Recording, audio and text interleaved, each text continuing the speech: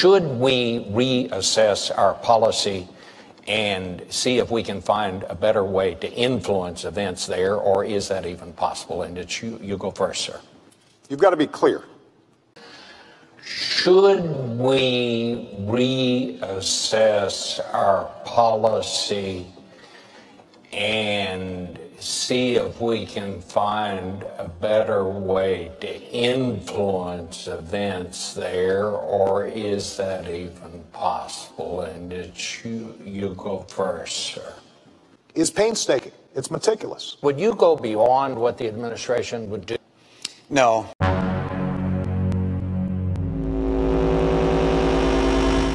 Do you have any regrets about that? No. I want to hear you scream.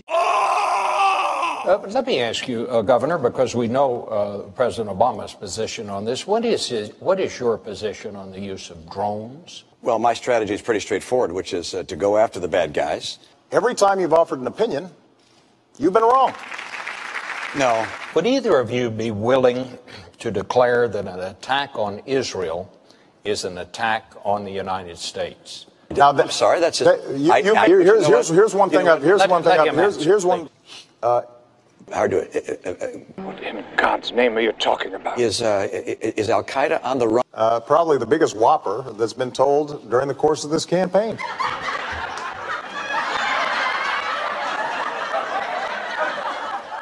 What if the Prime Minister of Israel called you on the phone and said, our bombers are on the way, we're going to bomb Iran? We should. Now you say maybe, or it depends.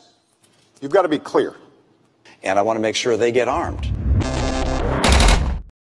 Would either of you be willing to declare that an attack on Israel is an attack on the United States?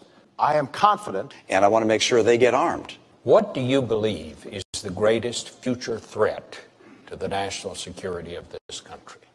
Cheaters. $1 trillion. Governor Romney, I'm glad that you recognize that al-Qaeda is a threat.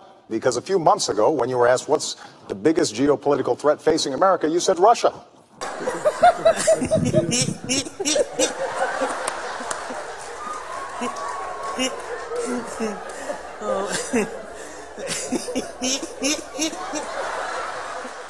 Let me just say something to all my conspiracy-oriented friends on the right who think I'm planning to unleash some secret agenda.